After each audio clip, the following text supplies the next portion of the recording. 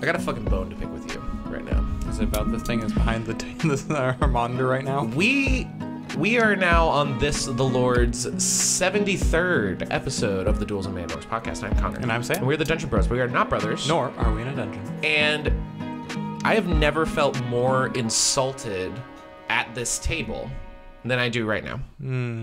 You see, I'm a big purveyor of the Ale 8 zero sugar variety because I'm a fat boy. I'm a fat boy, and I want to suck down like 10 of these if I could, given the opportunity.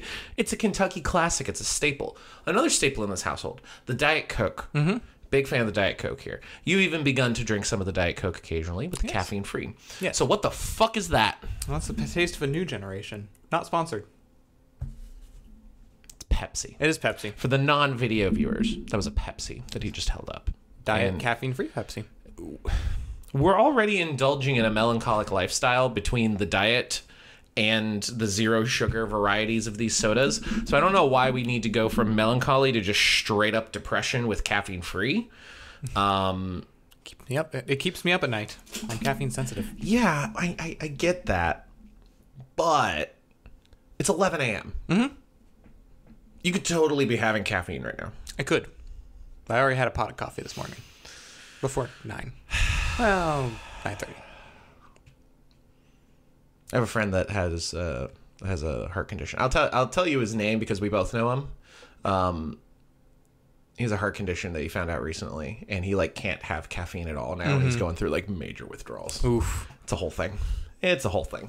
Yeah.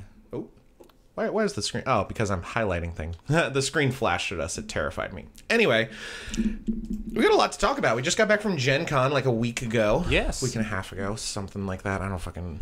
Time's a weird soup. Time's a weird soup. Time's not real. No. We engaged in some playing of games, some walking of the show floor, some gathering of magic. Some eating out of food trucks. Oh, yeah. Oh. I was eating food from the food trucks. I don't know what you were doing to the food trucks. Let's just be clear. This year, I feel like the food truck quality was way up. Oh my god, absolutely, infinitely better food trucks than in previous years. Portions, food truck portions. They're food truck portions still, and I'm a large boy. Yes, but we don't eat every meal at the food truck. Thank God. No, thank God. We're not just swimming in cash. No. We already spend way too much at these conventions. Oh, yeah. So I mean, leading up to the convention, we spend a lot. Then at the convention, we spend a lot. But we return generic tickets for system credits. I just didn't buy any this year. Man, so one of the big, in my mind, disappointments, just because it was a lot of money on the last day, we didn't know about it until it was basically too late, was Gavin Verhey's Unknown event that happened. It was like $70-something, and it ended up being this commander draft, and a lot of people got Mystery Booster too. Yeah. Which is really fucking cool. We didn't get to partake in that. It was on the, again, it was last day, and it was like noon to 4, and we retired by 9 a.m. on Sunday. Yeah.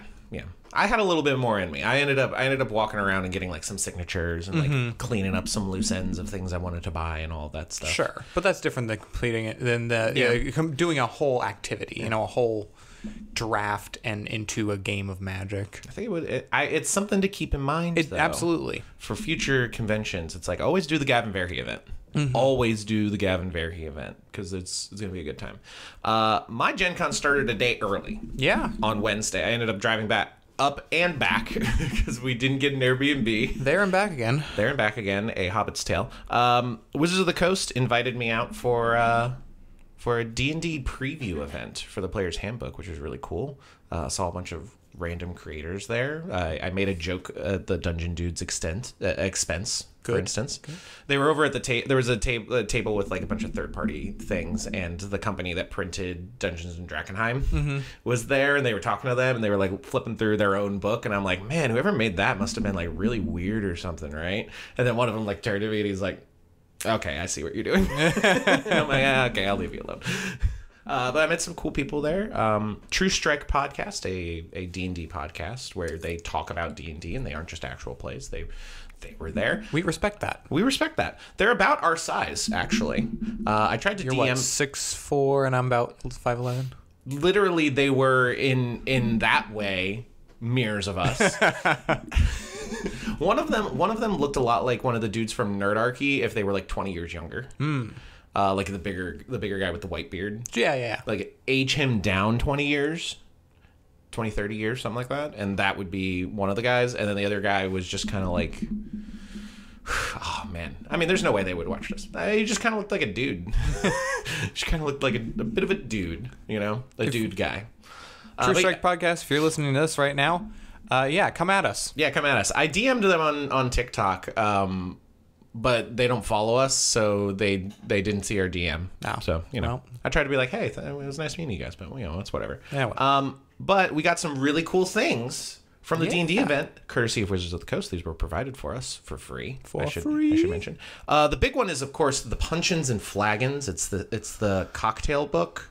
It's got a lot of cool stuff. They were serving mocktail versions of some of these, which was really cool. We also got like the Players Handbook, and then we got like some sunglasses and notes and stuff. Yes, got a bag. The bag. The bag. The bag was great. The T-shirt I'm wearing, really cool. But yeah, we have an early copy of the 2024 Dungeons and Dragons Players Handbook. Yeah, signed by Jeremy Crawford and Chris Perkins, and he did a little mod run. Little thing. Little doob. Yeah, so this comes out in a month. Yeah. You were able to buy these at Gen Con. You had to sign up for an event, and they were limiting it to like 250 tickets or like 700 tickets for the weekend, something like that. And you could get up really, really early in the morning and try and get one of those tickets, which would let you buy one of the Players Handbooks. But this one was provided, and it's got like the cool D&D 50th, and it is a chunk-tastic book. Yeah. This is bigger than like any other D&D book they've really printed in a lot of ways, and this is just the size of the Player's Handbook and also the size of the DMG and also the size of the Monster Manual. So we're in for a lot of cool stuff. We could go into a full dive on this right now. We're not, because it's a lot. It is a lot of book. We're going to give some stats rundown here in a little while. But yeah, if you want a full review, go over to our Patreon. Join for free, patreon.com/dungeonbros. You can join for free or pay $5 a month. We get early ad-free access to the podcast, all that kind of stuff. And you can just let us know there. There's comment threads and stuff all the time. I also don't really want to do like a full deep dive thing until it's closer to the actual release when people can get their hands on the book. Yeah, there are plenty of creators out there who have already put out their every detail about this book and my thoughts on it. And it's like, I don't have a time to watch a 2.5 hour video right now. Literally. There was one creator. There's a bit of controversy. I don't know it very well. I don't even remember his name, but people probably know. There's this guy who's a YouTuber, and he got an early copy of the Player's Handbook earlier than we got. And he was talking with Wizards about doing like a flip through video of the book where he just kind of flips through the book to show a lot of the stuff. And they had some guidelines for him, and he ascribed to those guidelines. And then when he posted the video, they copyright struck it. Which I don't know if you know this about YouTube. There's the claims on videos where you basically, it's like, oh, the video stays up, but then the organization that's claiming copyrighted content just basically profits off your video. Yeah. Which in and of itself is not always a great thing, because it's like, oh, I included a 5-second clip of this thing in my 25-minute long thing, and now I'm not getting any money from it in this company. It's a flawed system.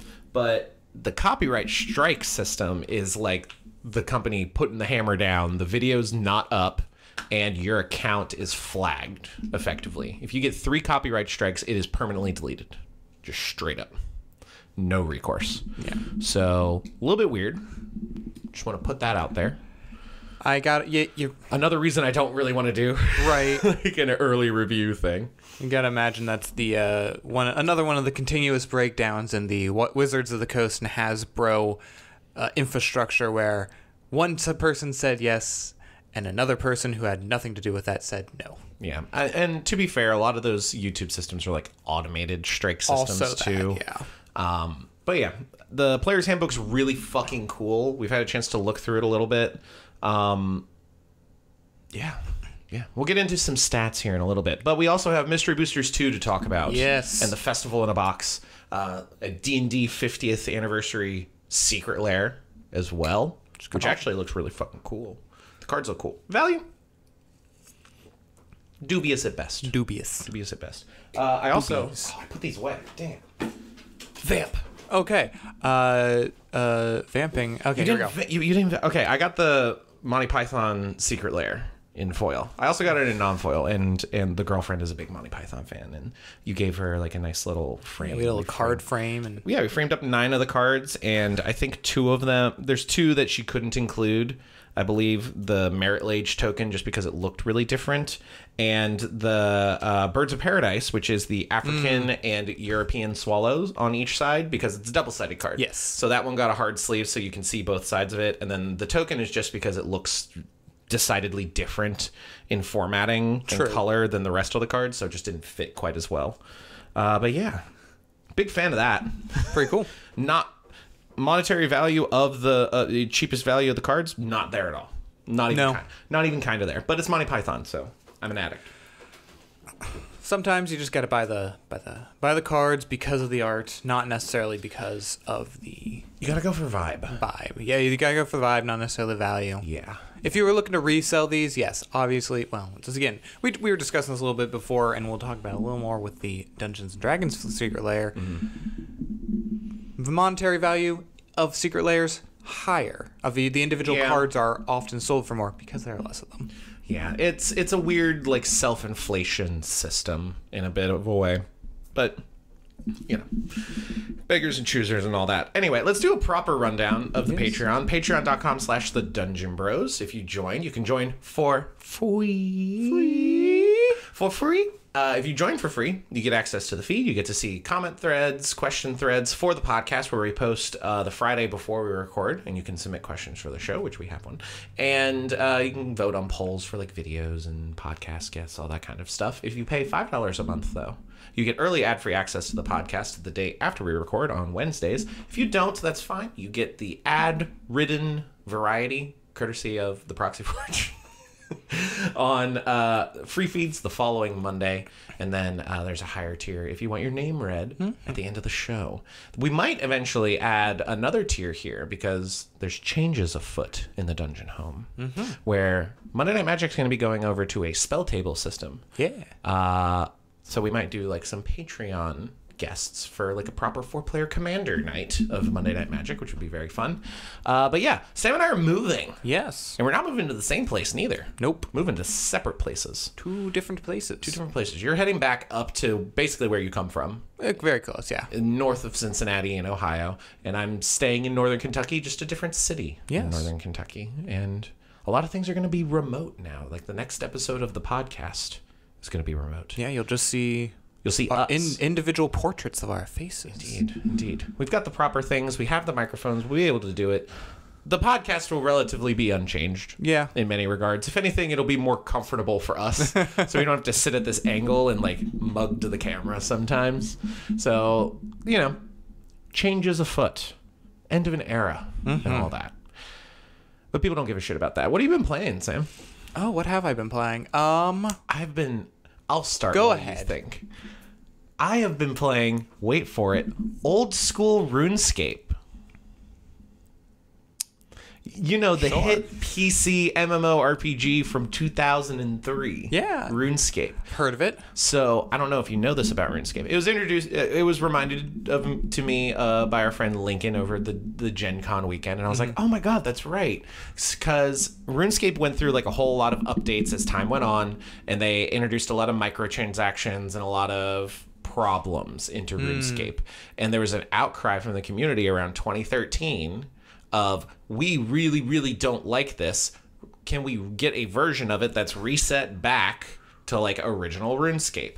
And they found a build from 2007, and then they have that. They also have the modern RuneScape 3, which is their regular MMORPG with more reasonable microtransactions, and it's much better quality, more modern. But then they developed old school RuneScape, and they just kind of like have added back in all of the features, and have just kind of continued to go on the path in the old school way. You can get the app on your phone. You can download it for free and play it on your PC. I'm doing both. it's a very fun time. There you go. It's very nostalgic. I ended up loading up my old account because I did play old school RuneScape on my phone for a couple of months in like 2019. Just as something to do in my downtime at work. And and it was fun, and I played for like a month, and then I moved on, and we're like a week in, and I'm like, oh, woodcutting now. Woodcutting? Oh yeah. Sure. Got to get that woodcutting skill up. I never played RuneScape. Really? Yes. Did you play any MMORPGs again? I did not. Man, it took over my life in middle school, dude.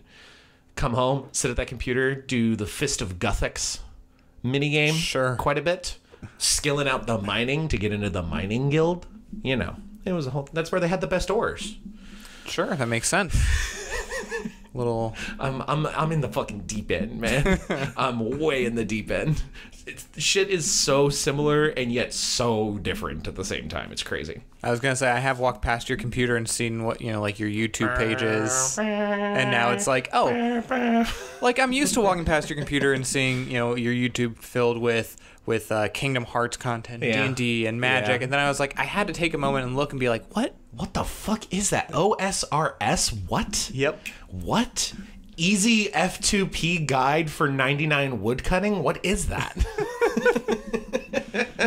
RuneScape has like been going forever, and it is still played, and the company is still viable to exist in 2024 for a game that was created in 2003. Yeah. So like, props to them, but we're in the rabbit hole right now. I imagine this hyperfixation will die off in a couple of weeks, but it might just be a casual thing. It's a nice game because it's one of those like point and click MMORPGs. Mm-hmm. It's just you just like click and then it takes a while to do the thing. Sure. And it's very easy to pop it up on my left monitor, and it's like I got a video or like I'm like typing something or whatever, and I just swing the mouse over, click, and then I move back and I'm doing my thing, and I'm like, oh, I gotta keep fishing. Oh, gotta keep chopping that tree. Anyway, what are you playing? I picked back up BioShock Infinite. So about a year and a half ago, I really got the hankering to do some achievement hunting, but the BioShock series is actually very good for it. It's got some challenging stuff, but a lot of completion stuff. And I did 1 and 2, and I was like, hold on, I know I have Infinite. Like, I know I've purchased all of these at some time, and I just couldn't. I spent like 14 minutes looking on the. Those are two very different time frames, my guy. Hyperbole. But I spent more time than probably necessary, like trying to find why I couldn't find it on the PS5, or on the PS Store. Don't know. It's back on there now. Oh, and so nice. I re-downloaded it, and I've been going through that, trying to get some achievements. That's fun. I'm waiting for... Right now, I'm currently waiting on DLC for Persona 3 Reload, where they do, like, the final episode, like, epilogue story thing from Persona 3 Fest back in the day. So I'm excited for that. And that's kind of all I got on the docket in terms of games I'm looking forward to right now. I've got Final Fantasy VII Rebirth eventually, but I'm kind of waiting for that to just pop up on... PlayStation Plus. Gotcha. See, I've got the Alan Wake DLC that I haven't played yet from Alan Wake 2. Very good game. Control 2, they just announced that Control 2, same universe, same developer obviously, is now in a playable state. Oh. Yeah, so that's exciting. And then Risk of Rain 2, which is one of my favorite games, my favorite roguelikes, is coming out with a new DLC. Yeah. Are you still on the Balatro and Slay the Spire grind? I think Balatro has taken over Slay the Spire for me for right now. It's kind of like a casual, like, sit-down and vibe thing. Yeah, very much. That's fair. I also would be remiss not to mention the Harry Potter Quidditch game, which I believe is going to release on PlayStation Plus as well. Cool. So... kind of like how they did with Rocket League. When it came out, it was on PlayStation Plus. I think it's going to be cool. I was a little kid. I loved playing Quidditch World Cup on like the PlayStation 2 and the Game Boy back in the day. Those were great games. Anyway, this is not a video game podcast. This is, of course, the Duels and Mana Dorks podcast, where we talk about D&D and Magic the Gathering. You can get it on podcast services round the globe. Apple, Google, Spotify. The Google Podcasts, I think, is changing their shit, so that might go away. I think Google Podcasts are like a FooBar at this point. But they were on Google Podcasts, but they're on Apple, Spotify, YouTube Music, podcast services around the globe. We also have the RSS feed on the Patreon, if you so desire.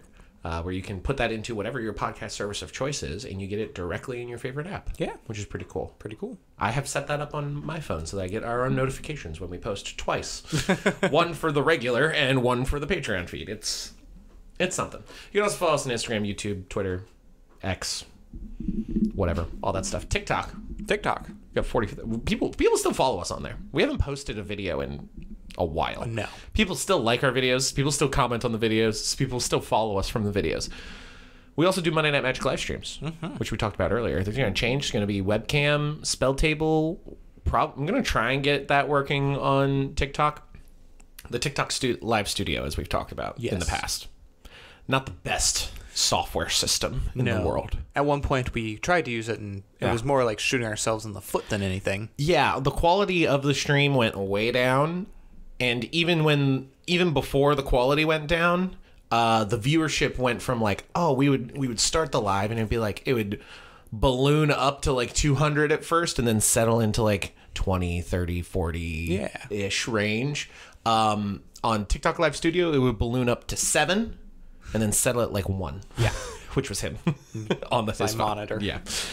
So yeah, that's it. But anyway, before we get back to the rest of this episode of the Duels and Mana Dorks podcast, we'd like to take a moment to thank our sponsor, Proxy Forge. Proxy Forge creates high-quality Magic the Gathering proxies for you to use in your commander decks and really anywhere you want.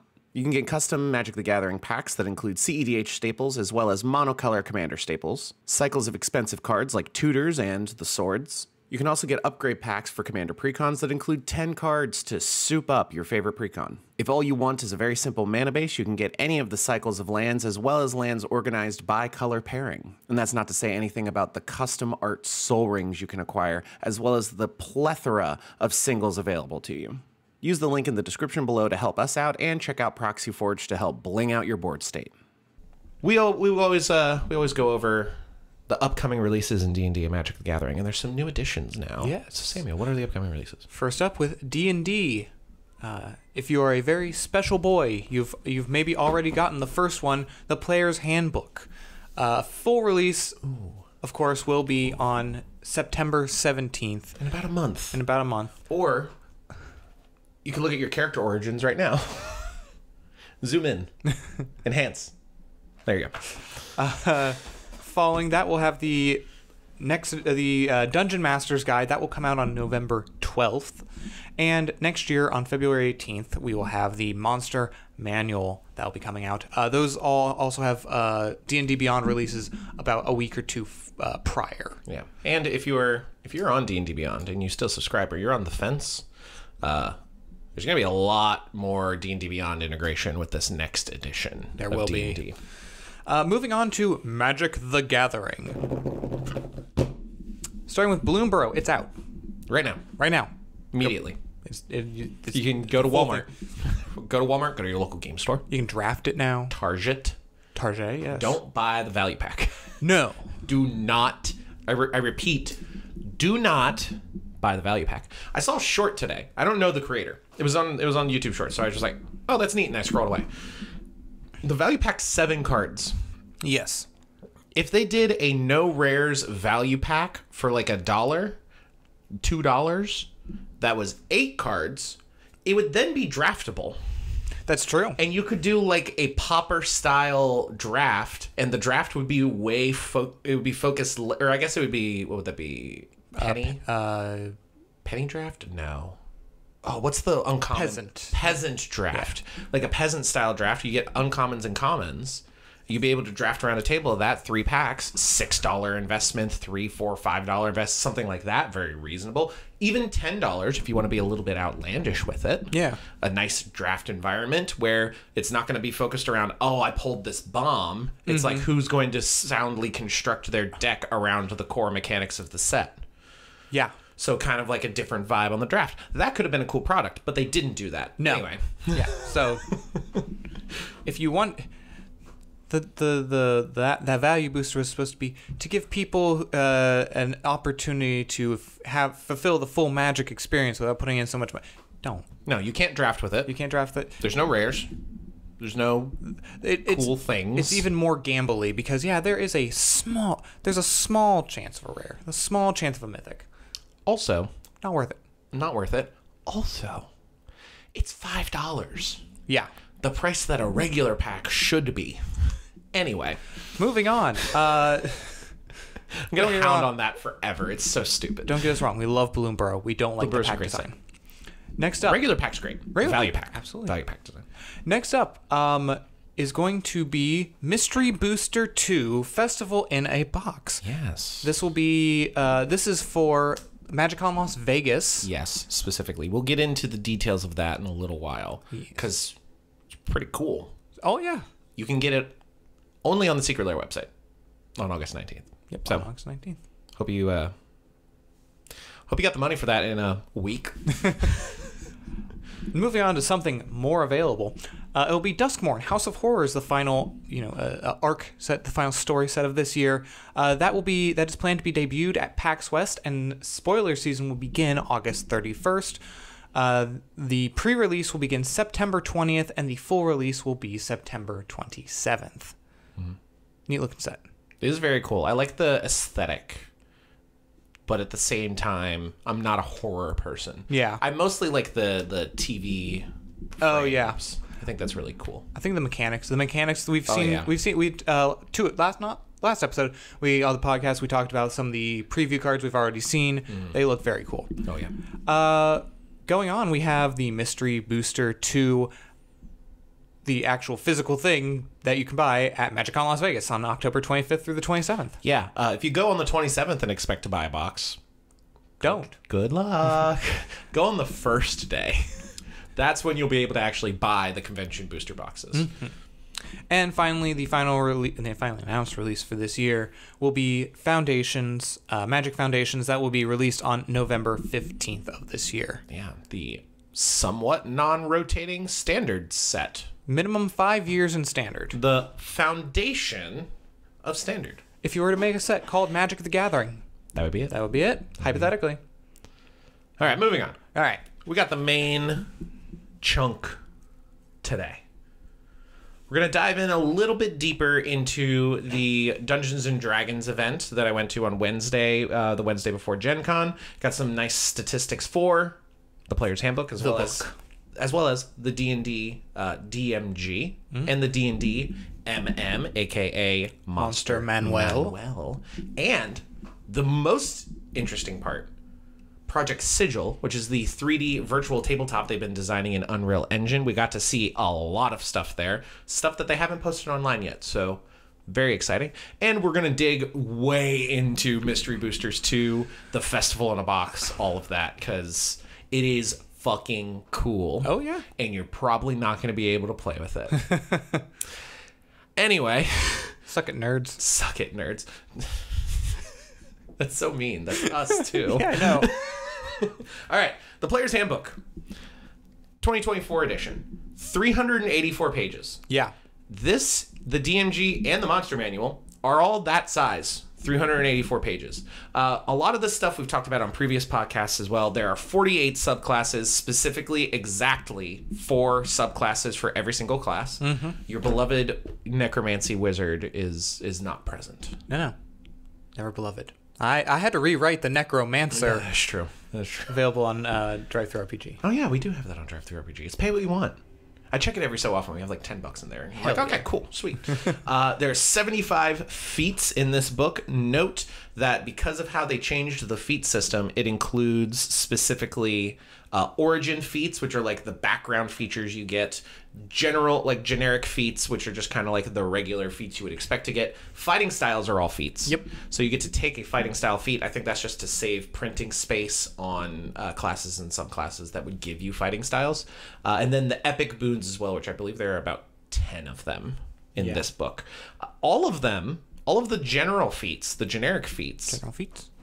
All of the generic feats give you a +1 bonus to one of a couple stats.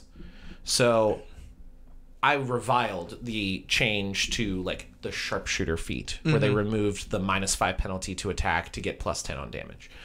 Sharpshooter, still pretty all right. Great Weapon Master, still pretty all right. Great Weapon Master, you still get the bonus action. Yeah. Or Pole Arm, you still get the bonus, like that kind of stuff. But these feats are now giving you a +1 stat boost to a stat of your choice, effectively. So a lot of the power floor of these feats, because we were seeing just the features in the playtest, are being brought way up, which is very nice. 375 spells. A lot of them have been rewritten. Weapon mastery system, the rules glossary, which is probably one of my favorite parts of the book, honestly. Just having all of the rules in one place that you can reference very easily and not have to like flip through. Crafting rules for basic crafting, and no artificer. There is no artificer, but there was a Q&A section. We got to ask questions, and one of the questions was asking about the artificer. They did not give any information about the artificer at all, but this is a quote I wrote down from Jeremy Crawford. Quote, "There is more artificer tastiness on its way." End quote.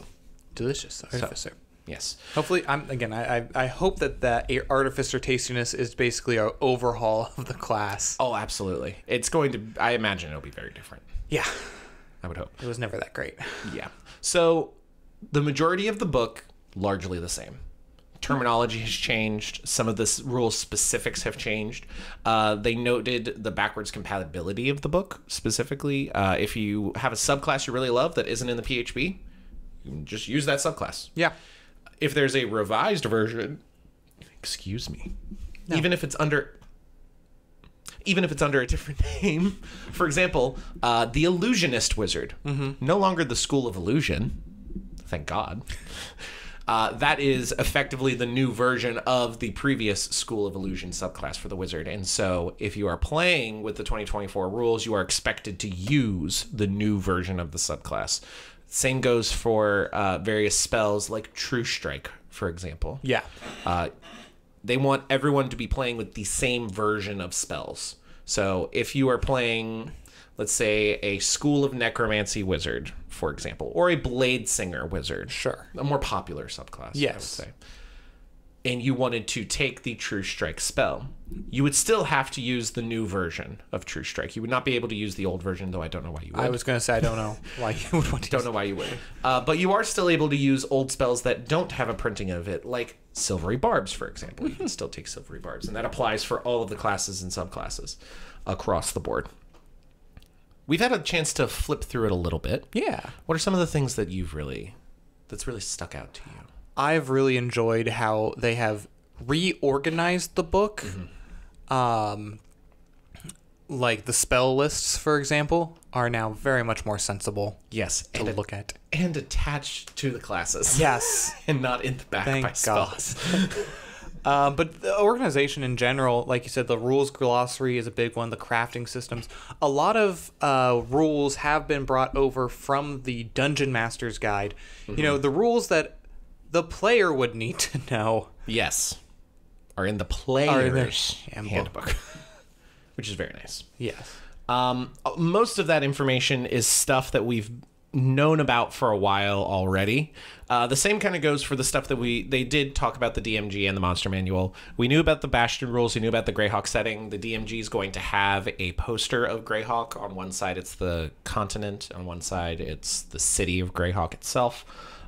We knew about the sample adventures. They have like campaign crafting guidelines and suggestions, and those sample adventures are going to use those specific guidelines in the new format. And it's not necessarily reflective of how their campaign books going forward are going to be formatted and look as well. Interestingly, we're going to be getting a lore glossary. Yeah. They specifically called out like the influx of people from shows like Critical Role, Dimension 20, from Stranger Things, stuff like that. People are coming into D&D that don't necessarily understand what a beholder is, or don't understand like the existence of the inner and outer planes and how that all kind of works together. And so all of that kind of lore, including an entire chapter on the cosmology of D&D, which is so fucking nerdy. All of that is going to be included in the Dungeon Master's Guide as a reference for people. They're also going to have tracking sheets and maps you can use for NPCs, locations, magic items that you're kind of making up on the fly. An entire chapter on treasure. Love it. An entire chapter, a big chapter on treasure.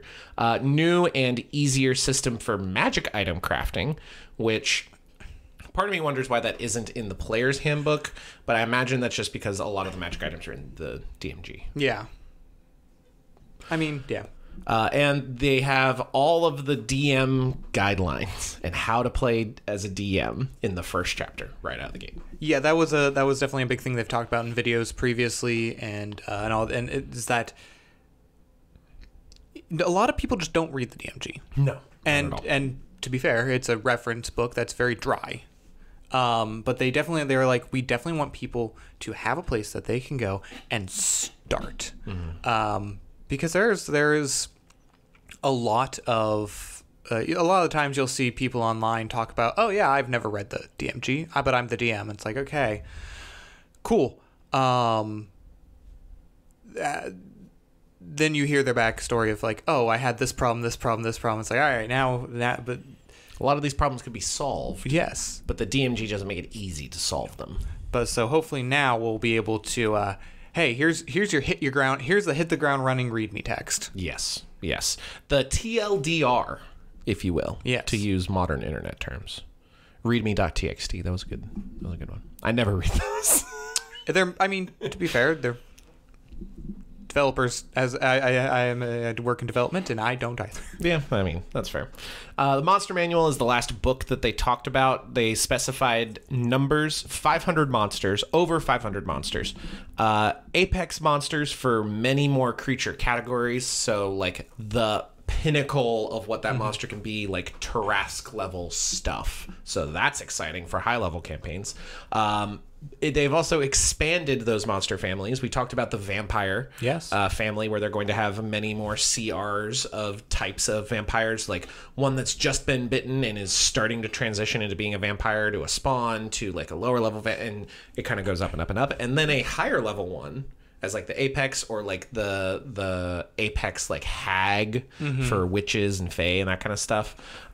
We also have more NPCs as well as variations for NPCs. So you don't just have like, here's the archer. You're gonna have like an archer and a ranger and like things that are going to have similar aspects but be different. You're gonna have like several different types of spellcasters, so you can distinguish between like an evoker and an illusionist and a necromancer and that kind of stuff. Stat blocks, we've already talked about some of the revisions they've made to the stat blocks, reorganizing them with the actions all together, bonus actions, reactions. The weird thing they're doing with the stats themselves. Yeah, it's the very Excel spreadsheet. Yeah. You can see a lot of that in the Player's Handbook as well, because they still have several monsters and creatures and relevant like stat blocks for summon spells and Wild Shade. Yes, thank you. Polymorph.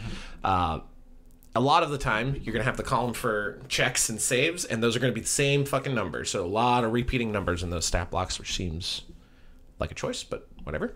It's easier to read, and that information is more readily available. Because a lot of people would look and they'd see, oh, saving throws, dex plus 12. And it's like their dexterity's plus 8. It's like they're getting proficiency in that. But then wisdom plus 3, but there's no wisdom in the saving throw, so people just wouldn't add anything. Yeah. I imagine that's why they're doing it.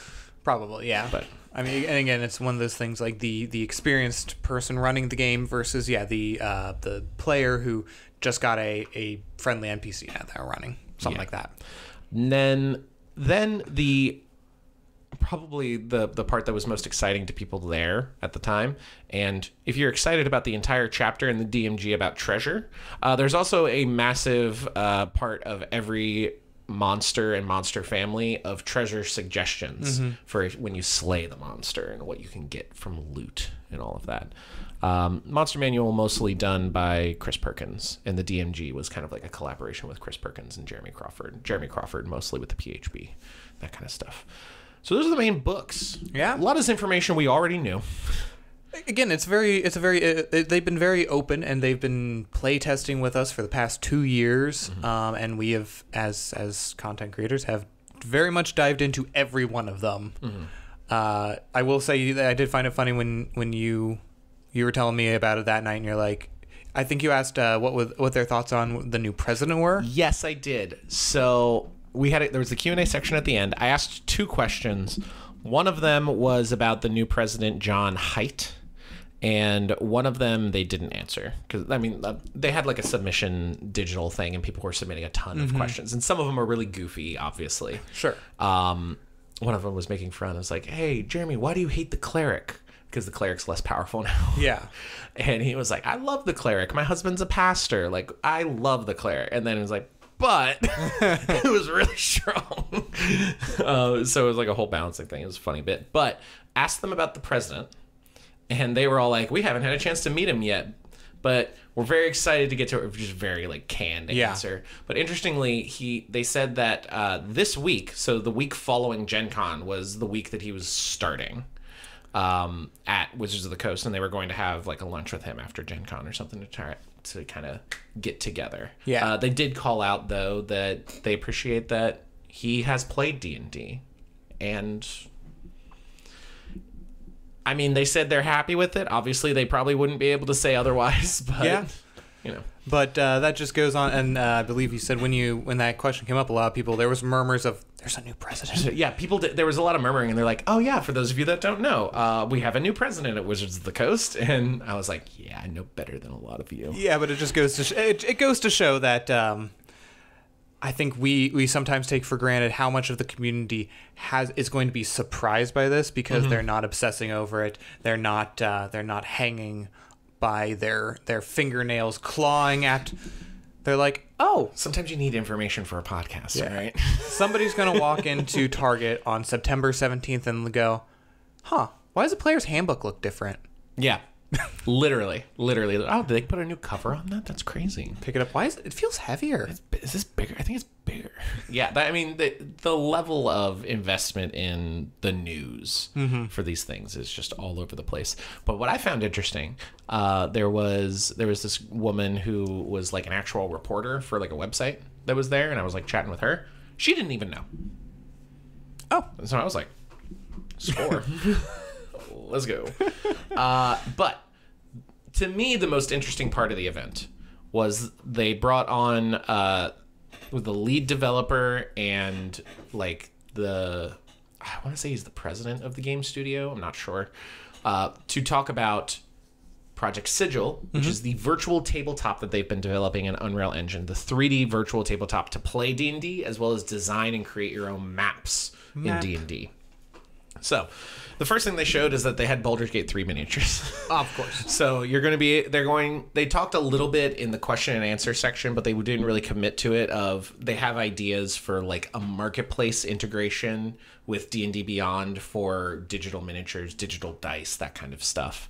But they wouldn't really give much details on it. The things they did show, they showed a lot of video clips of designing maps and their creative mode. It's kind of like creative mode Minecraft in a lot of ways, but it's way more detailed than that. You get like a Sims kind of perspective on the map, all 3D, and you can do something as simple as a click and drag to create a section, and then when you release, it'll auto-populate a room of walls, and you can go in and you can add set dressing, and you can add doorways and windows and all that kind of stuff. You can select a design, drag and drop, so it's like stone dungeon, and then it'll be stone, or like a wooden house, and then it's like house with plaster walls and that kind of stuff to auto-generate quickly. You can do that on the fly during games as well. You know, you design a dungeon and they bust through a wall that you're not expecting. You can click and drag and you can open up a doorway between two rooms that didn't exist there already, and then they can walk through. Or they're like, "What's behind this wall?" And it's like, I mean, it would make sense for a secret room to be there. You can just click and drag, and then you have a room right there that they can walk into. You can also very granularly place individual wall sections, floor sections. You can do height adjustments. You can do set dressing, lighting, all of this stuff built into Unreal Engine 3. Very fucking cool. My inner Minecraft nerd is like... I think that's going to be the most interesting aspect of the game is the map designing aspect of it. And there's going to be, I feel like, a micro economy of people that are able to design and create these virtual tabletop maps and then use that for like Patreon and sell them, or sell them on the marketplace. But we don't really know because they haven't talked about that yet. Right. One of the biggest things, we know that it's going to be on PC, console, and mobile platforms. Yeah. They didn't specify which console platforms. I imagine PlayStation definitely. It would be easy to get an Xbox port if you're doing PlayStation. Switch, I mean, I don't know. my only thought on that is Minecraft is available on all of these systems. Yeah. And honestly, like if you're looking at The Sims as well. The Sims, yeah. And if you're looking at the communities, it's going to be really ironic if this is not cross-platform. Oh, it has to be. Exactly, it has to be. But I mean, I think just for the access for everybody to be able, yeah, like you were saying earlier, you probably want to do your, if you're the DM, you'd probably want to do the designing on PC. That makes the most sense. Maybe console. Yeah. But yeah, like you can't expect everyone to have access to a PC or even a console these days, but most people have access to their phones. A lot of people have Switches. So I think, yeah, just being able to shotgun blast every platform possible Absolutely. is going to be in their best interest. It's going to be necessary in a lot of ways. I imagine the mobile app that they're going to have for this is going to be a player client almost exclusively. Yeah. Like you're probably not going to be designing maps and setting things up as DM on your phone. I mean, they might allow you to and give you that option, but I can't imagine people would be doing that. But as a player, one thing they made a very definitive point to say was, if you are a player, you can download the app and you can play in another person's game that owns the game without having to buy anything yourself. So much like in D&D Beyond, how you can, as a DM, share one of your D&D Beyond purchases with one of your players, if you're a DM, that kind of system is going to be in place for the virtual tabletop as well. Yeah. So that right there opens wide the accessibility front on this. When they announced that this was happening, we talked excitedly about the possibilities that were going on, and making sure that not everyone at the table has to buy their own copy of it or have a D&D Beyond subscription. Just kind of makes it a lot more viable as a platform. They said it pairs very, very well with a D&D Beyond subscription. They also refused to give a clear answer on if it is a one-time payment, like you pay $70 for the game and you have it, or if it's a subscription model game where you can download the app for free. I imagine that's what it is, and they just didn't want to disclose that yet. They could also be like a hybrid thing where you pay $20 for the client, and then you can... there might be like a tier system in D&D Beyond. Get your battle pass. Get your battle pass. But I wouldn't be surprised if D&D Beyond's subscription model changed, and it's like the current D&D Beyond exists, and then there's a higher tier where you get access to maps and tools within the virtual tabletop, extra minis, extra like digital pieces for walls and set dressing and light, like all that kind of stuff as well as they're releasing it. Like expanded library of sorts, but they didn't specify any of that. That's kind of all the other thing, the game systems of D&D. Every game system of 2024's edition of D&D is going to be able to be integrated into the virtual tabletop. So you could sit down at your computer, no pen, no paper, no character sheet, no dice, nothing, and be able to fully play D&D. You can also turn off any of those that you want. Yeah. So it'll link with D&D Beyond, and you can have the window pop up that has your character sheet, and you can click the attack button, and it'll give you your attack roll, and it can give you your damage if you hit.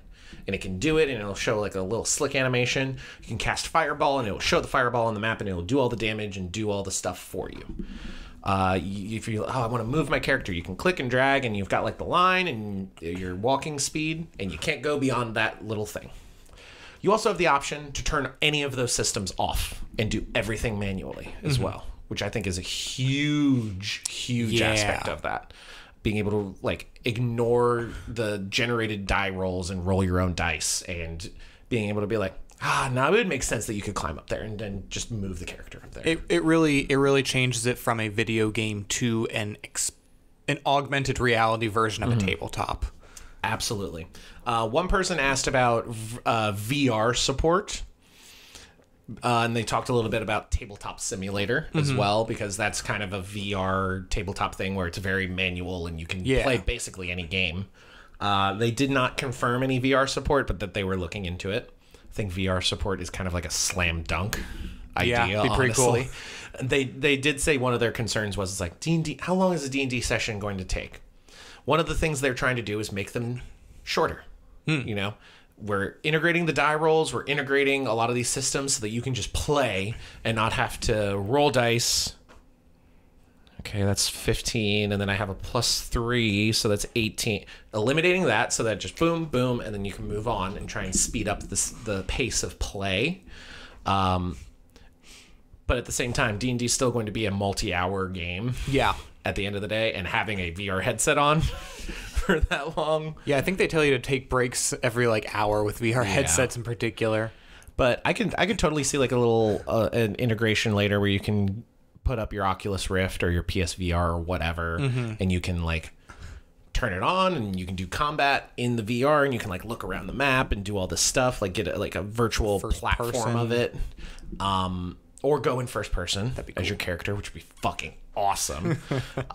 Or be like, all right, turn off VR mode, and you take it off and then it's just on the screen. Yeah. I imagine that would be possible, but they didn't confirm any of that. Sure. Project Sigil is probably my most the most exciting part of the new D&D for me. I think it's going to be fucking awesome, and as long as the pricing model is good, that'll be a big part of it. Yeah. They did say you don't need a D&D Beyond subscription to use it, but you do need a D&D Beyond account. Sure. Which I think is fair. Ultimately. Yeah, that's fine. So the account is free. Yes. Next episode of the podcast, maybe we'll probably do a little bit more of a dive into this, let ourselves really dig into the new Players Handbook a little bit. But I don't want to talk too much. I want to wait till we get a little closer to the official release, when that information is more important to normal people. Yeah. We're very normal. We got very lucky. You were ready to be up at 7 a.m. to click that get ticket. I was making the plans to set the alarms, to like wake up 5-10 minutes before the Gen Con, like you can get the tickets now thing, and like get the ticket just to buy a Player's Handbook. And like a week or two before Gen Con, I get a PR email like, hey Connor, do you want to attend this thing? And I said yes. And when I got there, I was like, oh, this is like a whole to do, because they also had the D&D cookbook that they're coming out with soon, and they made a lot of like snacks and stuff of the D&D cookbook. They gave us copies of the Pungent and Flagons cocktail book, which is a hilarious name, by the way. It's a good name. They did mocktails of a couple of them. One of them was bad. The other two were pretty good. And I was like, man, this is a whole to do. And I was chatting with the True Strike podcast guys, and it was like, man, it'd be really cool if we got to walk out of here with the Player's Handbook. And they're like, yeah, that would be pretty cool. And we were just kind of like, is it going to happen? Is it going to happen? And then like at the very end of their presentation before Q&A, they were like, and I want you all to know, you'll be able to experience these changes yourself, because you're all going to walk out with it. I was like, fucking hell yeah. I was so pumped. But yeah, it was a fun event. I would thank Wizards of the Coast for bringing us out. We talk a lot of shit. We do. We talk an awful lot of shit. But the boots on the ground people give a shit, and that's what matters. Like Jess, who is one of their accounts people that does a lot of like marketing and PR and stuff. Like, she gets it. She's played D&D since like the 80s. Jeremy Crawford gets it. Chris Perkins gets it. Yeah. They had the lead artist for the D&D book, because they designed all of the art in tandem with the features of the book. Like, they care. And when you go to those events, you can tell that they care, regardless of what Hasbro is doing, regardless of what their president is doing. They give a shit. That's, I think, what really matters. Hell yeah. Moving on, though.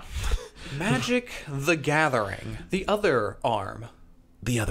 Mystery Boosters 2. So, I didn't pull up this link. I'm going to pull up the link now. What's in Mystery Boosters 2? No one knows. No idea. It's a mystery. It is completely. Anyway, moving on. So, I think a good primer would be Mystery Boosters 1. Yes. Which was like a convention exclusive thing that they wanted to do. You would open it up, and it was reprints from across Magic's history. A lot of fun stuff. They brought in the Future Sight frame, I believe, for the first time, or was that Time Spiral? I believe Time Spiral. Was it Time Spiral Remaster? Okay. Yes. Or original Time Spiral. I don't know. One of those brought the Future Sight frame, but then Mystery Boosters 1 also had it. No, I don't believe so. They not? Mystery Boosters 2 definitely does. Yes. I know that. But they brought in the playtest card, which was like really weird mechanics that they would probably never print on an actual card. Probably. But you were able to play with them. You could get really crazy things like the Slivdrazi Overlord, which was a Sliver and an Eldrazi all in one. And it combined Sliver features onto Eldrazi and Eldrazi features onto Slivers. And it's horrifying abomination. That's great. And then joke cards as well that are just kind of silly and very fun. So Mystery Boosters 2 was Mystery Boosters 1 was very, very popular. You could get convention exclusive packs that had the playtest cards, and then a little while later they released retail versions where you could get them without the playtest cards, and it's just a whole lot of reprints. GenCon, Gavin Verhey at his AMA panel announced Mystery Boosters 2. And he kind of went a little bit rogue with it because like they were planning on doing some of the Mystery Booster 2 stuff at Gen Con as a surprise, but they weren't planning on announcing it at that panel until someone asked about Mystery Boosters. And he's like, I'm just going to say it. And announced Mystery Boosters 2. So, in a pack of Mystery Boosters 2, which you'll be able to get for the first time at MagicCon Las Vegas, the convention. Not at retail. No, not at retail. We'll get into that. You'll be reliably able to get them, as opposed to Gen Con, where it was a surprise. It was a surprise. And he was handing out random packs to random people, and obviously did a Mystery Booster 2 draft with the creators. Yeah, that were there, creators, yeah. Like Josh Lee Kwai and all that kind of stuff. Josh, Jimmy, Lewis Stardust, Rachel Weeks. Ben Bateman. Mm-hmm. Mm-hmm. A lot of creators were there. They did a Mystery Booster 2 draft, and they were singing the praises of it. Mm-hmm. In a pack of Mystery Boosters 2, you're going to get 15 cards, like a regular pack. Yeah. Wow. And there's better value in this one than the fucking value packs, I can tell you how much. 10 commons and uncommons, you get 2 of each color. So 2 white, 2 black, 2 blue, 2 red, 2 green, specifically. So they're kind of organized in that way, which I think is pretty nice. 1 multicolor artifact or common or uncommon land. So you get a special land, an artifact, or a multicolor card. You get 1 rare or mythic, 1 future sight frame card, 60%, 60 of the future sight cards are going to be rare or mythic, which is fucking sweet. So you're not guaranteed 2 rares or 2 mythics, but you're way more likely to get multiple rares and mythics. 5% of those are going to be foil as well, a little bit less than 5%. Less than 1% of them are replaced with a traditional foil Acorn Alchemy card. We'll get into that. We'll get into that a little bit later. You get 1 white bordered card where they're taking a bunch of cards and reprinting them in a white border for the first time. A lot of them are rares and mythics as well. And then you get a playtest card alongside it. Playtest cards are very fun. Yes. Pack distribution seems very reasonable. It's interesting that they're choosing to do specifically color allocation for commons and uncommons, like specifically spreading them out, which I mean, that's the way the Mystery Booster 1 did it as well. They did that? Yeah. I bought 1 Mystery Booster and opened it. We have a couple in a box there. Yeah, we have a couple. Sorry, typical. Let's go. Oh, yeah. Typical. We're going to open your pack. No. But yeah, that's the way they did it prior. Yeah. Words are hard. Yes. So these are very popular packs in the regular Mystery Booster conventions. Yes. All of them are going to be reprints, except for the playtest cards. Those are brand new. But all of the other cards are reprints either in new frame, in the future sight, and then all the ones that are just normal reprints have the set symbol from the set that they were originally from, and then they have the Planeswalker icon in the bottom, much like list cards do, to designate them as different from the original printing. Let's see. Playtest cards return. 15 future sight cards are only available in foil, which is interesting. Don't know why they chose to do that, but who knows? Pretty cool nonetheless. We're getting a lot of cool future sight cards like Command Towers, Soul Rings, cards that have never seen future sight frames before. Yeah, the future sight frames are one of the most unique frames in all of Magic. The whole vibe is like, here's the future sight frame was originally for cards printed in Time Spiral, and it was like, here's a vision of a creature in the future that doesn't exist yet in the Magic lore, and it would be like a weird creature. Yeah. And now we're getting future sight frames of all of these other cards, some of them creatures that are being reprinted, very powerful cards, lots of very powerful reprints as well. I believe you can get a Mana Crypt from this. I I don't know. You can get Urza Saga in white border. You can get Basalt Monolith, I know. Cloudstone Curio. A lot of very expensive, very powerful reprints in this set. Playtest cards are non-eternal legal cards. So they're not eternal legal. Sorry. You can play them basically in a draft format or as Rule 0 in Commander decks and stuff. And that's kind of it, which is fine. They're still very fun. They do have new eternal legal cards. Specifically, they called out the Mardu Outrider and Goblin Gang Leader, which are from the Magic the Gathering Arenas Beginner Set. So this is their first physical printing, and they're Arena exclusive cards until now. They don't have Arena exclusive mechanics like the Conjure mechanic, which we'll get into later. So they are able to be played in a normal paper format. Yes. They also called out the Valkan Dragon, which existed for 20 years in the Magic Online database and is getting its first ever paper printing. Yeah, so I believe I was watching the Loading Ready Run podcast, and they were talking about this as well. Apparently there are 10 of these cards that came from, I believe it was the Dreamcast Magic the Gathering game. Yes. And they eventually brought over to Magic Online. But now we're getting the first ever print. Because, yeah, Dreamcast had a Magic the Gathering game and had exclusive cards in it. It's like, what? I mean, China had exclusive Magic the Gathering cards for a while, too. And they've slowly been reprinting those over time. All right. Back to the Alchemy Acorn cards that you might be able to get in your Future Sight slot in the pack. Acorn cards, of course, being the replacement for Silver Border as of Unfinity last year. Yes. So in the bottom of Magic cards, you have the little... Okay, that's an alt art, so that doesn't help.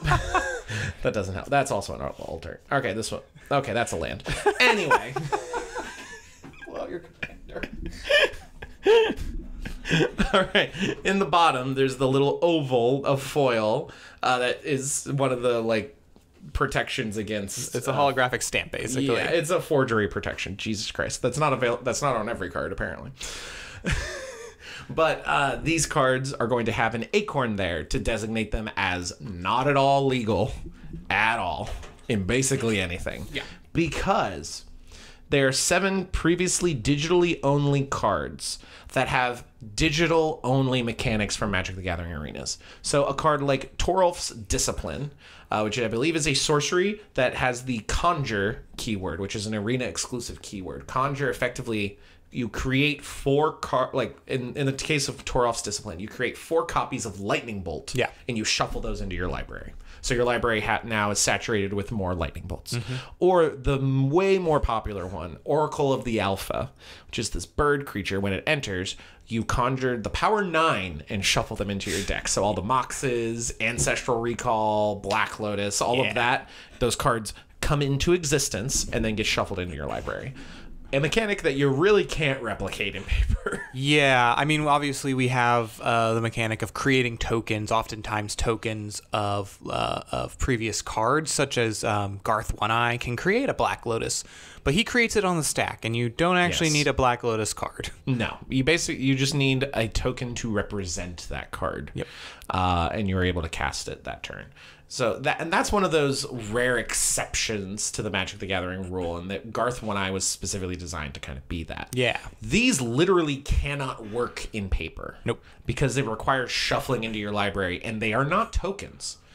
Torolf's Discipline creates 4 Lightning Bolts. Yes. The card Lightning Bolt, and shuffles it into your library. Those are going to be really weird in a draft setting if someone pulls one of them. The other one that they called out is Sanguine Brushstroke. There's going to be 4 others. I don't remember what Sanguine Brushstroke does, but it has more arena exclusive mechanics that you can't replicate in paper easily. But they're going to be very, very fun collector cards. And there's going to be people that are going to create proxies of the Power 9 and are going to be like, hey, can I play this deck that has Oracle of the Alpha in it, and I've got the same sleeves with these proxies of the Power 9 in them? If I cast it, good luck. Yeah. So very fun stuff.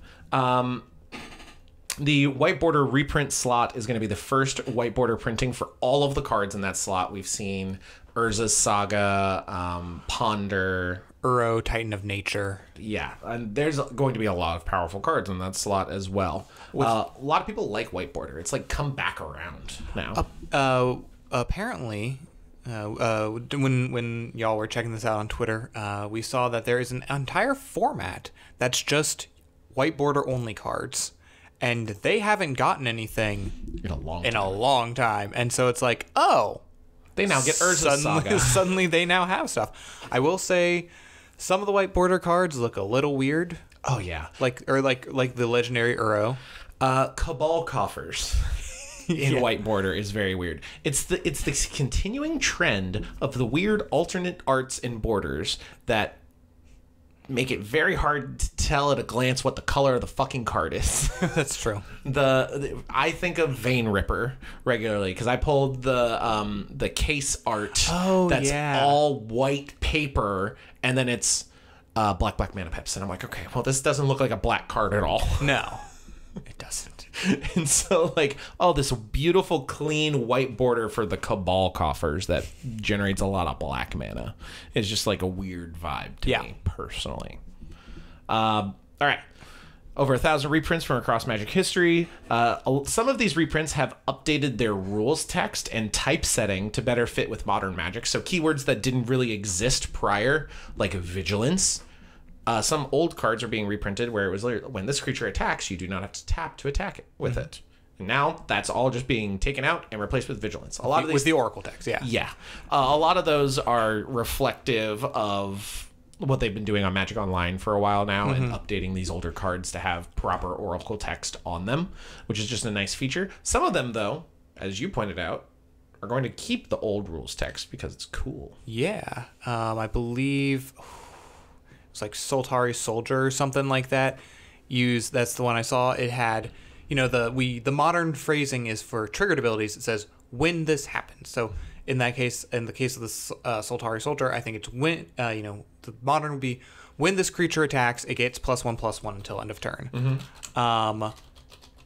In the, I believe that it was originally printed in Tempest. And it had Shadow. Not that one. It's Soltari. something Soltari something. Soltari Gorillas? Anyway, we tried. So that would be the original is if this creature attacks this turn, it gets +1/+1. Effectively, same thing. And of course, the rules, the comprehensive rules say triggered abilities are if, when, whenever.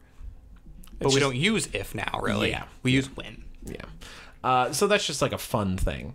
All other reprints without the Future Sight frame, Acorn stamp, or the white border have the Planeswalker stamp, like the list, to differentiate from the original printings. And some cards that were originally only printed in foil in previous sets are now getting non-foil printings as well. You are able to look through the entire full set of cards that are being reprinted. It is a massive list. We are not going to go through it because it is so unreasonably huge that it would take its entire podcast effectively. We might have on Typical to talk about Mystery Booster 2 for all we know.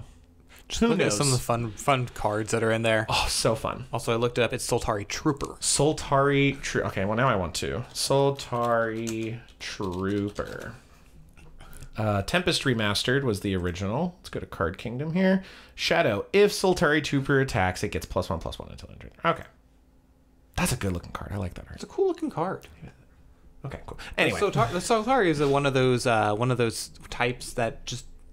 It was around for a while, and now you never... Like Kithkin. Kithkin, I believe, being replaced by Hobbit, though. Or Halfling. They did have the Kithkin Billy Rider in... It was like a single callback in the March of the Machines. Yeah, that's right. Which I love that they do, like, random one-off cards like that, too. Anyway. So that's if you're able to go to a convention. All of that is if you are able to go to a convention and get a Mystery Booster 2 pack, which is the only place that you're going to get it. It is not going to have a retail release. But there is a product that you will be able to get in less than a week if you're listening to this on free feeds. On August 19th. Actually, the day this comes out. Hell yeah. Oh, God. On free feeds. If you want it early, you should go sub over at the Patreon for $5 a month. Anyway. Festival in a Box, Las Vegas 2024. If you go to the Secret Lair website, it's going to go live on August 19th. Limited quantity, so new modern Secret Lair rules. They are not print to demand. They are limited stock, limiting to 3 of these per person, which is a lot. It's almost $1,000. Yeah. $249.99. You get an entire Mystery Booster 2 display box of 24 packs. For reference, Mystery Booster 1 retail versions, because they did get a retail release, you can buy on TCG Player for around $250 right now. So, the same price. Mm-hmm.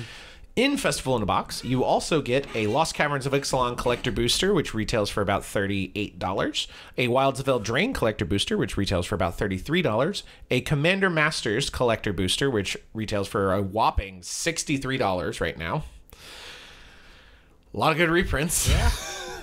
You also get 1 Little Legends Foil Edition Secret Lair drop in traditional foil.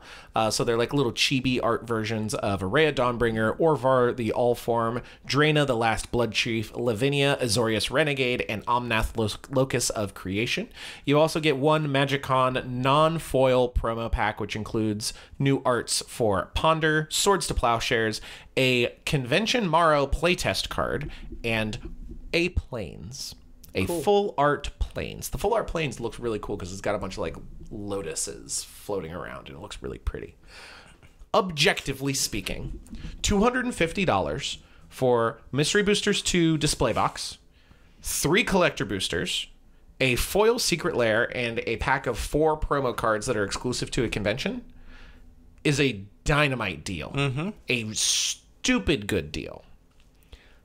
But, and here's the big but about Mystery Boosters 2. Mystery Boosters 2 is going to be awesome. It will be. So cool. And chances are, if you're listening to this, you will never be able to play with Mystery Boosters 2. Sorry there, friend. Unless you pay a lot of money on the secondary market. Yeah. Festival in a Box Las Vegas 2024 is going to be how most people are able to get it. It is a limited quantity Secret Lair style release. So it's going to sell out probably in 10 minutes on August 19th when it goes live. Yeah. And people are going to be buying 3 copies of it for $750. And immediately are going to be flipping those boxes on eBay for $500 a piece. It's going to be entirely luck-based if you manage to get the Festival in a Box. If you get it, you're getting a fantastic value. Congratulations. All things considered, fantastic value. But because it is limited quantity, it just sours this whole experience. People are already kind of upset that it's not getting a retail release, though I imagine in the future they're going to do these Festival in a Boxes for a couple of conventions, and they're going to make a boatload of money off of it, and the secondary market's going to be way inflated with these cards. And in like a year or two, they're going to do a retail version like they did with Mystery Boosters 1 that doesn't have the playtest cards, is what I suspect will happen. Yeah, probably. It sucks because Mystery Boosters 2 is probably one of the coolest things that Magic has released in a long time. Yeah. It sucks. It's very interesting that, to me, this Festival in a Box. Because this year, definitely, the focus is on that Mystery Booster 2. If you look at the 2023 Las Vegas Festival in a Box, that was a Mystery Booster and then a bunch of draft boosters. Obviously, no longer have draft boosters. Mm-hmm. But it definitely, last year, it felt like the list looked like, here you go, have a Chaos draft now. This year, it looks like, go ahead, try to make your money back. Pretty much. Now, in terms of objective value, it's there. Mm-hmm. Just period. You're going to be able to do like a fun, I think you could do a fun, expensive draft. Lost Caverns of Ixalan, Wilds of Eldraine, Commander Masters. And you could throw in Mystery Boosters 2. You can do, what is that? You can do one single draft with 24 packs. If you had full 8 people, yep. 3 cards per, or 3 packs per person, you could do a single 8-person draft with a Mystery Boosters 2 box. Draft, probably the most fun way to play with Mystery Boosters 2 if you're not just trying to crack the cards and flip them. Yeah. This is a scalper's dream. It is. If a scalper is able to get their hands on 3 copies of this, they're basically guaranteed to get their money back. just on flipping the known quantity price point things, the collector packs, and then the mystery booster too. I bet one of those mystery booster boxes could cover most all of the $750 investment. Oh, yeah. And then they're able to open up the rest and a la carte sell the best things or keep them, and it sucks. Yeah.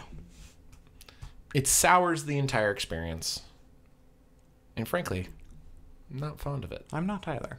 Now, am I going to try and get the Festival in a Box Las Vegas 2024? To be determined. To be determined. But kind of want to. I kind of want to go for it. I kind of want to go for it. And if I get my hands on one, I can't buy 3. I can't do that investment right now. No, I don't have that kind of liquid asset. But 250 liquid ass. Hey.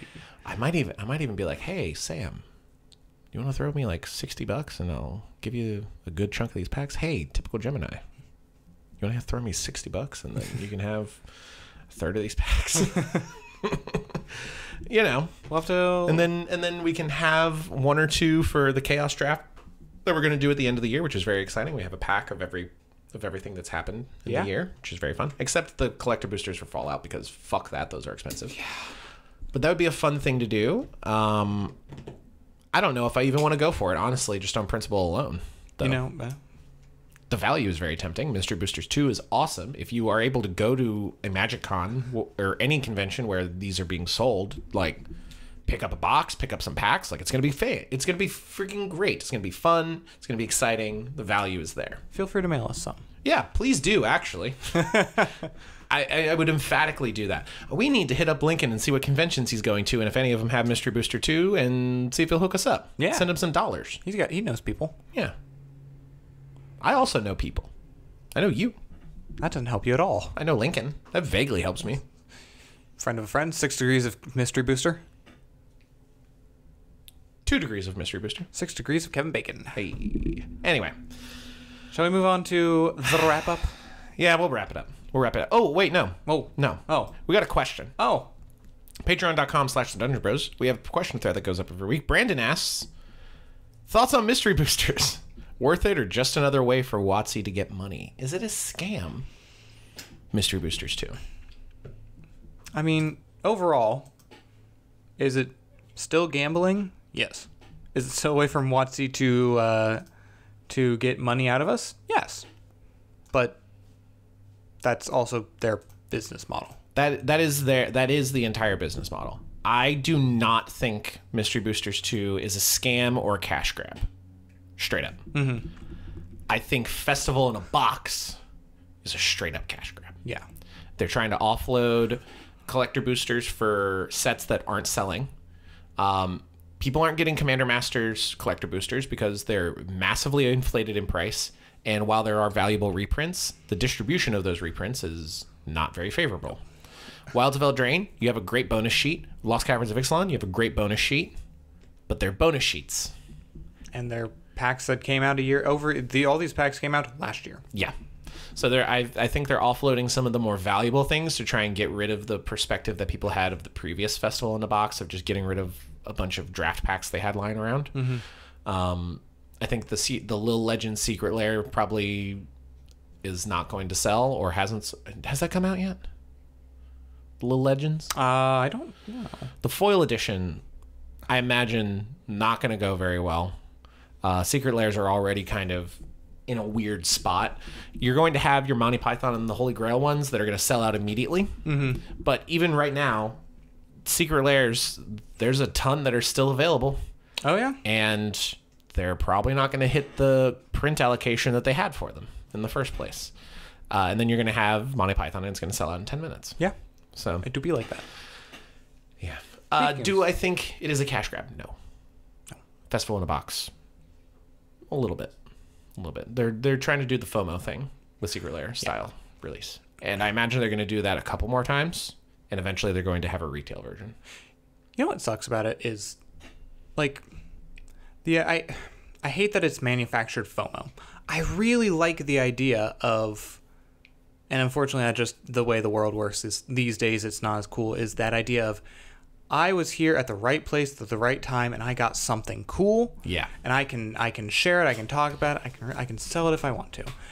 But unfortunately, nowadays it's like because of there's a lot of negativity around the FOMO about, well, I can't go to a convention, or I don't feel comfortable going to a convention for whatever reason, so I'm never going to be able to get this, and so I need this. It's like, I get it. I get the disappointment in that manner, but man, I yearn for a day that I don't think I was ever a part of I was in the right place at the right time, and I got to drink that, sweet mystery booster. Sweet mystery booster. We were almost that this last weekend at Gen Con. Missed it by that much. Just a bit. Because Gavin was like dressed up like Secret Service style with a briefcase and was literally walking around the Magic the Gathering hall and just going up to people and giving them packs, which was awesome. And we just didn't happen to be there. Yeah. Which sucked. But you can't guarantee that sort of thing. I'm excited for Mystery Boosters too. If we go to SCG-Con, we go to Next Gen Con, and they're there, like, I'm definitely going to pick up packs. Yeah. Because it's going to be fun, at the very least. Maybe not make your money's worth, but it's going to be cool and fun. And that's what this game is. Festival in a box? To be determined. But wrap-up time. We've got only one wrap-up thing, because there's two fairly juicy topics, and we kind of glossed over all the D&D stuff just because I feel like it might be getting repetitive. We've said all the stats on it multiple times. Say them again. God. I'll keep saying them. You can't stop me. You won't. 364 pages. 84 pages. 384 pages for the Players Handbook. Anyway, D&D and Magic are crossing over yet again. Secret Lair D&D 50th anniversary. So we're getting a Secret Lair drop of Magic cards that have old and modern D&D art with them. Yeah. For example, we have Fell the Mighty, which is 4 and a white for a sorcery. Destroy all creatures with power greater than target creature's power. And it has the art of a very old fighter from like original D&D and the original art for the Beholder, which is a golf ball with little baby tentacle hairs on it. Yeah, Dungeons and Dragons Supplement E, Greyhawk, 1975. Yeah. It says. Yes. Oh my gosh. For one, the old original Beholder art is so fucking funny. It's hilarious. I love it endlessly. The other one, my favorite one in terms of look, is Faithless Looting. 1 single red for a sorcery. You draw 2 cards and discard 2 cards. It's got flashback for 2 and a red. It is from AD&D Players Handbook, the cover from 1978. Yeah. And it is beautiful. It's I think one of the most iconic visuals ever. That and nope, not that one. Not that one. Didn't they have the DMG cover for one of these? Where is it? Oh yeah. Anyway,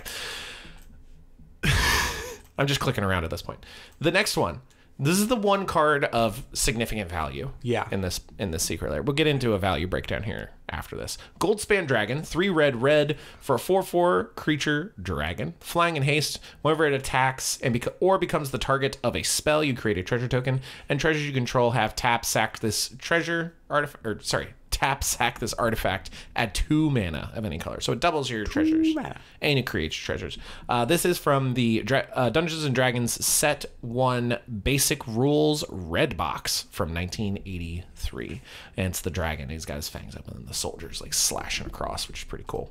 We also get Reality Shift, 1 in a blue for an instant. Exile target creature. Its controller manifests the top card of its library. The art is from Advanced Dungeons & Dragons, the Dungeon Master's Guide, 2nd edition from 1989. Monster Manual from the Forgotten Realms set. 3 and a green for an artifact. It's got a adventure sorcery, zoological study for 2 and a green, where you mill 5 cards, return a creature card milled this way to your hand. And it's got the artifact side, which has 1 and a green tap. You may put a creature card from your hand onto the battlefield. This is from the 3rd edition Monster Manual in 2000. Straight up 2000. Y2K, baby. Ponder. Single blue mana for a sorcery. You look at the top 3 cards of your library, put them back in any order. You may shuffle your library and then draw a card. This is the Dungeon Master's Guide, 4th edition from 2008. And lastly, Acerak the Archlich. 2 and a black. This is from the Forgotten Realms set. Legendary creature, zombie wizards, 5/5. When it enters, if you haven't completed the Tomb of Annihilation, you return it to your hand and venture into the dungeon.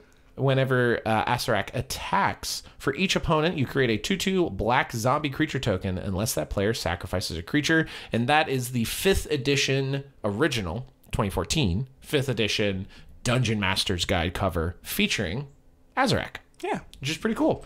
All said and told, we looked up the cheapest versions of these cards on TCG Player right before we recorded. You're looking at about $20 in value on the cards. Yeah. And the foil edition Secret Lairs, $39.99. Non-foil versions, $29.99. Yeah. You're going to get some pretty good reprints. You got Ponder, Faithless Looting. Pretty much everyone uses those in those colors. Goldspan Dragon's a big hit. Acererak, it's got some fun combo potential, but it's very niche. Fel the Mighty, not very useful. The cards are very, very cool and thematic. Reality Shift, it's a fine blue removal spell. You don't have a lot of exile effects in blue. The Monster Manual, not really useful. Secret Lairs, generally, not going to be buying them for the value. No, oftentimes the cards do get to be more valuable because they are unique art. There aren't as many of them. But especially in this case, I don't think you're going to be buying it because this is cool. Yeah. With all the Secret Lairs, the reprint value lately, ever since they've done the FOMO method, yeah, has value hasn't really been there in terms of reprint value. That being said, Ponder has been in several Secret Lairs. Yeah. And other Secret Lair versions of Ponder, instead of going for 30 cents, go for like $10. Yeah. So literally, if you get a Secret Lair, that specific printing of that card is going to hold value. Whether or not it is able to sell at that value is another question entirely, if you even want to do that. That being said, I think that's a fun way of celebrating D&D's 50th anniversary. I do too. Which we didn't even bring up. One of the coolest parts of Gen Con was the D&D museum they had. That's right, yeah.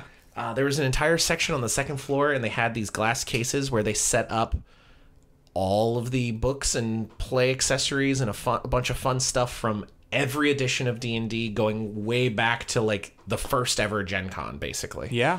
And that whole museum was really, really cool. And it's giving the same vibe in the Secret Lair, for sure. It's giving 50 years of D&D. Yeah.